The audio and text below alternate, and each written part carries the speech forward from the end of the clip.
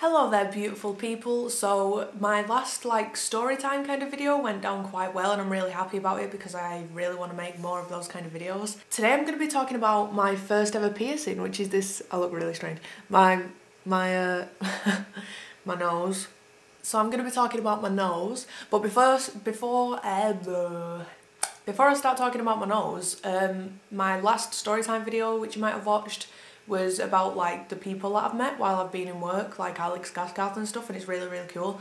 And 2 weeks ago I went to the Bring Me the Horizon signing. They've been one of my favourite bands for ages and the new album's really good, and I went to go meet them and it was really cool. And then a few days later I was in work as always, and I was kind of in the middle of serving this guy on till, but he was trying to sign for a receipt, so I was like, mind if I serve the next person?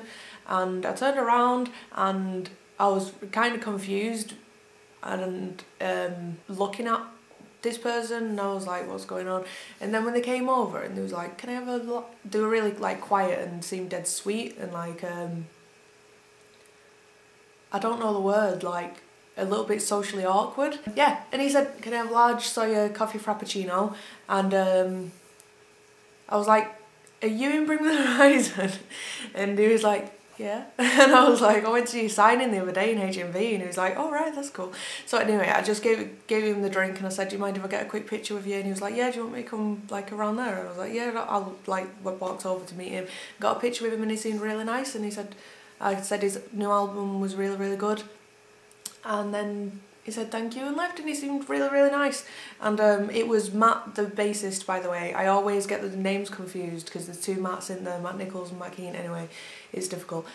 Everyone seems to make out that if you know the singer's name but not the other names properly, then you're not a proper fan. But realistically, the only reason I know the singer's name is because of people who don't like the band saying, you only know Ollie Sykes, you only know Ollie Sykes, Ollie Sykes, Ollie Sykes, Ollie Sykes. Like, well, yeah, now I know his name pretty well, thank you. Do you know what I mean? So yeah.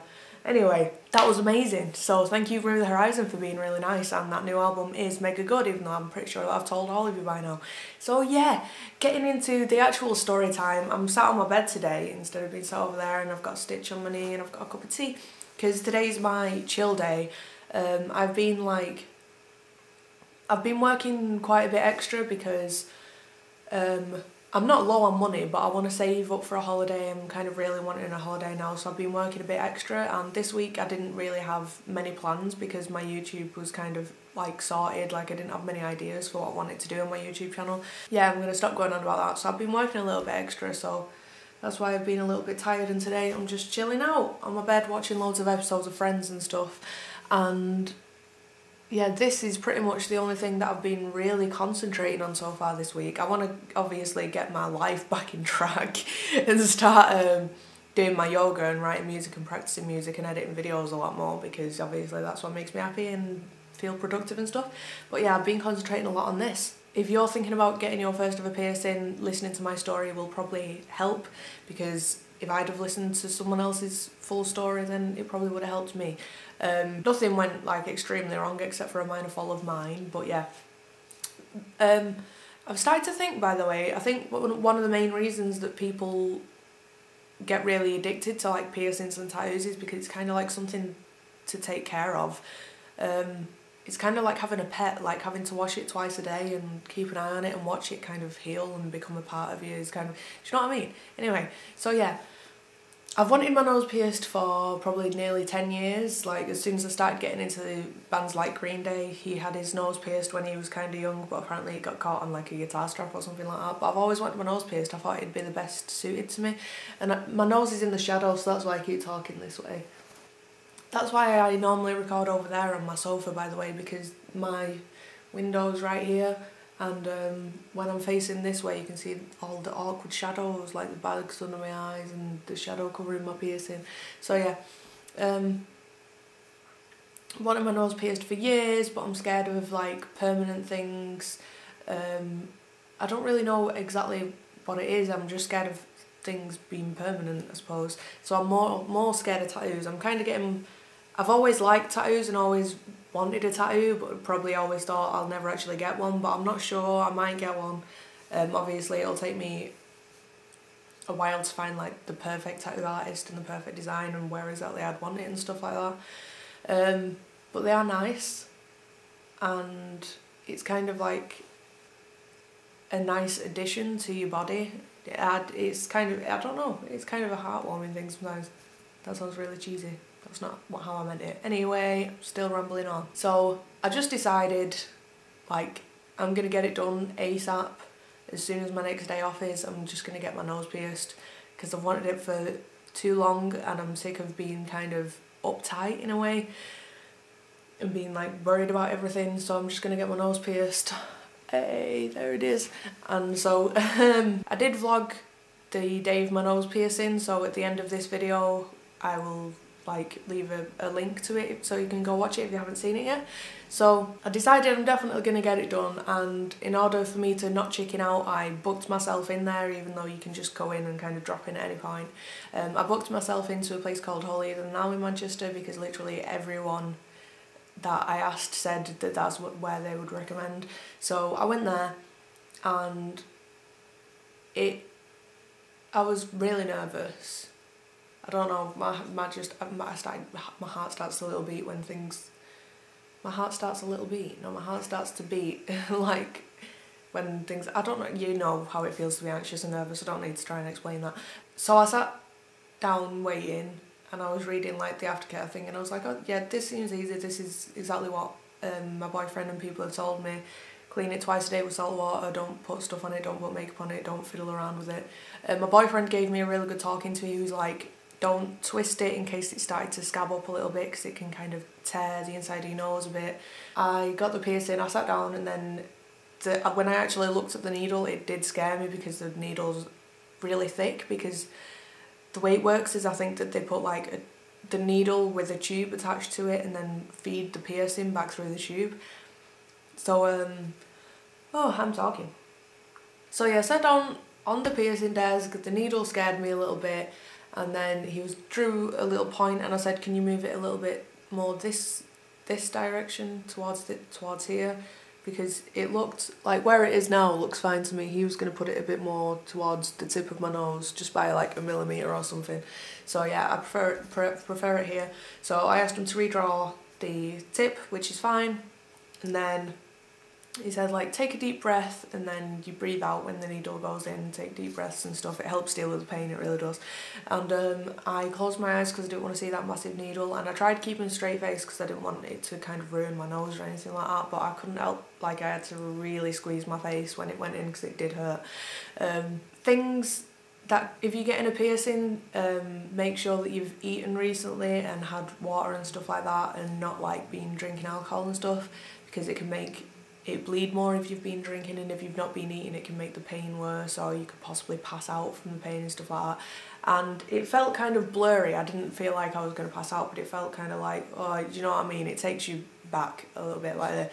So yeah, they slipped the piercing through, and then I got up and it felt kind of like a bit of a numb tingling, slightly burning thing going on.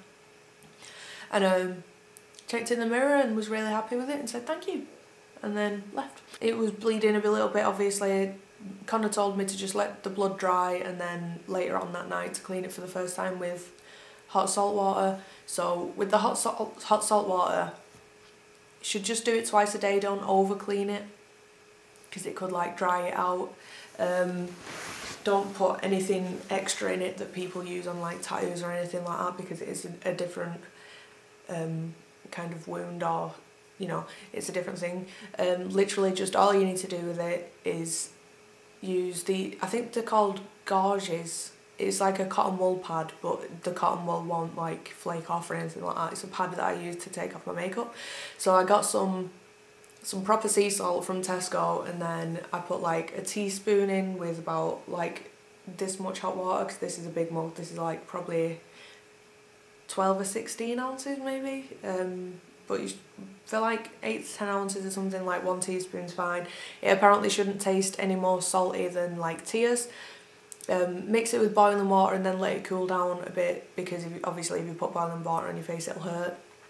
The only reason it might sting a tiny bit really is if the water's a tiny bit too hot for your skin, so just let it cool down a little bit but still warm enough to help the piercing when you're cleaning it, obviously. So yeah, just make the salt water, dip it in with the little cotton wool pad that isn't going to flake off, and then I kind of hold it here like this so it can kind of soak a little bit, and then just wiped off around the edges and wiped on the inside a little bit because you can get infected from both sides. So that was going fine, and then the second day after I had it done, I started worrying and I was thinking, oh, maybe there's blood drying up inside my nose. It said on the aftercare sheet to, to submerge the piercing in hot salt water. So I felt like that meant, because I'd seen someone else do it once when I was younger, you had to take the piercing out and put it in the salt water.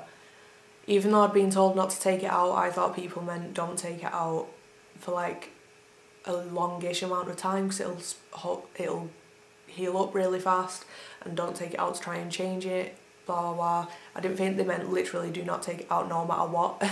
If you're gonna get a piercing, do not take it out no matter what. Don't take it out for anything. Even if it gets infected, go and get it seen to, carry on cleaning it like normal. Do not take it out because your nose will still be swollen and irritated and you will not be able to get it back in no matter what.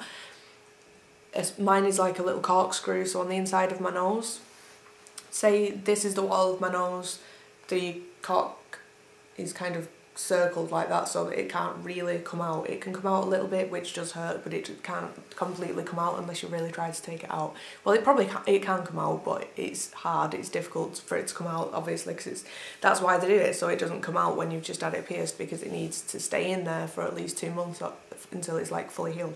So I took it out to try and clean it, and then I tried getting it back in, and my heart started beating instantly. Like, what have I done? This is probably not going to go back in now. When I'm having a bit of a panic, I don't seem to think about things very well. So I started panicking, thinking that I needed to clean it more thoroughly. Started trying to take it out, eventually got it out, and then as soon as I got it out, I was like, how am I going to get this back in though? So I cleaned my nose a little bit, and then I was trying to get it back in, and it was impossible. I asked my mum to help me out, and it was just not going well. It was just getting more angry. It even started to bleed a tiny little bit again, and I was crying. I was like really freaking out, like I'm gonna have to wait 6 months until it's healed up properly and then get it back done, pierced over again. And I really didn't want that to happen. Anyway, eventually I found one of my mum's earrings and I put that in and I put a plaster over it so that it wouldn't go wrong. And then I went back in the next day and they had to swap the piercing back over for me, and that hurt more than the actual piercing itself. They had to reopen the hole and then kind of put the piercing back through, and it took longer than the piercing and it did really hurt. So do not take the piercing out no matter what. So yeah, that's the mini bad story of what's happened. Since then it's been fine. I've been really worried about it getting infected, obviously, because I had an earring in there. I did sterilise the earring in the hot salt water first, and clean over it a bit. But yeah, I've been really worried about it getting infected. That's like a bad thing to happen. So yeah, but it has been fine. Let me show you.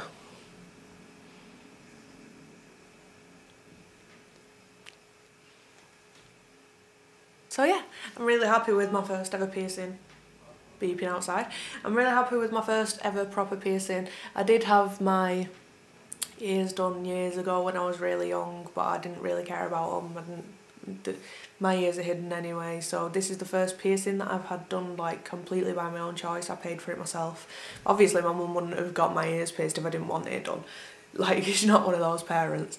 But yeah, so my nose is all done. My nose is going off now. My nose. My phone is going off, not my nose. There's not much else to say about it. So yeah, don't over clean it. Don't worry about like getting inside there properly like I was worried about. Just wait, carry on cleaning it twice a day with salt water on a little pad where the bits of cotton wool won't flake off. And then when it's gone down a little bit, you can kind of move it forward a little bit like that. Hang on. Yeah, you can, I know I look ridiculous, but you can move it forward a little bit so you can get a bit more in there if you want, but do not take it out. It's painful, stressful. That was the most stressed I've been in a long time. And yeah, so thank you very much for watching this video and watching me ramble on with myself. If you're feeling friendly, you can come say hi on Facebook, Twitter or Instagram or any of that. And if you haven't yet, you can subscribe if you want to see more of my videos, and it will be very much appreciated. So yeah, anyway, I'm gonna go now. I will see you all soon. Bye bye. Bye. OMG, it's bleeding a bit, but yeah, and it was painful. I'm not going to deny that it's painful, it makes your eyes water as well, but it's kind of just like getting a normal injection, but then there's the extra little twist when they put the bar in. But yeah.